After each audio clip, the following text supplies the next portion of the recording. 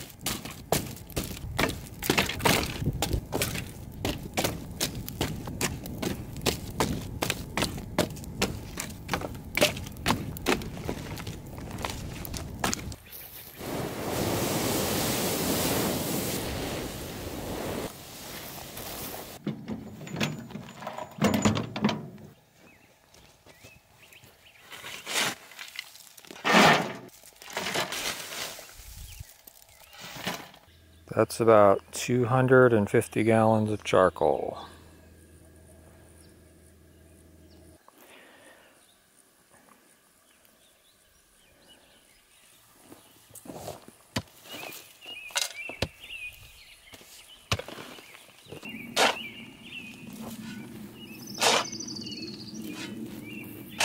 There it is, all finished, 8 foot by 3 foot. I found this piece of charcoal. So this is probably close to 2.5 feet from the rim of the pit. So how long has it been here? It's hard to say. I would say it's been here for quite a while though. It is still intact. So people often ask, well, you know, if you're using charcoal in your soil as a soil amendment to modify the soil, is it going to stay or is it just going to go away and rot? Well, here it is right here.